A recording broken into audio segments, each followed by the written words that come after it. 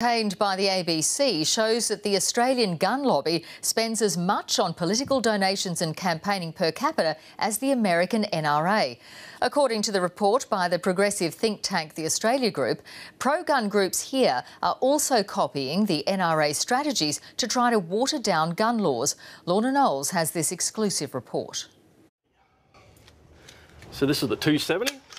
Perfect for deer. Yeah, they've been really popular. More popular than ever. Gun club memberships are at an all-time high, rising from 50,000 in 1996 to more than 200,000 now.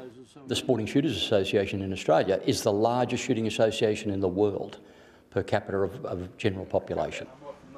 And with more members come more fees. The Sporting Shooters Association earns $18 million a year, some of which is being spent on political lobbying.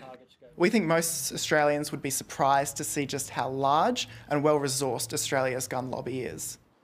A new report by the Australia Institute, commissioned by Gun Control Australia, says the gun lobby is as large and politically active as the powerful NRA in the US, and it's using many of the same strategies. The report also found the gun lobby had donated $1.7 million to political parties over the past 8 years. When it comes to picking politicians, Capita's Australian Party is the largest recipient of gun lobby funds, totalling about $800,000 since 2011.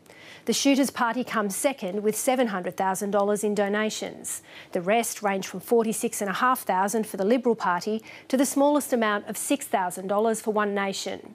The report makes it clear that the Australian gun industry lobby, like the NRA, gives about 10 times more money to election campaigns than it donates directly to politicians. The ALP and LNP have failed Queensland. It's time to flick them. The gun lobby spent $750,000 on 2 state election ads alone. Neither ad mentions guns at all. It's a similar strategy used in NRA campaign ads. Hillary is president? No thanks. The shooting industry group CIFA said today it would stop making political donations. We're very close and in touch with our community, and they tell us that political donations are very much on the nose. But they have no plans to stop funding election campaigns. Lorna Knowles, ABC.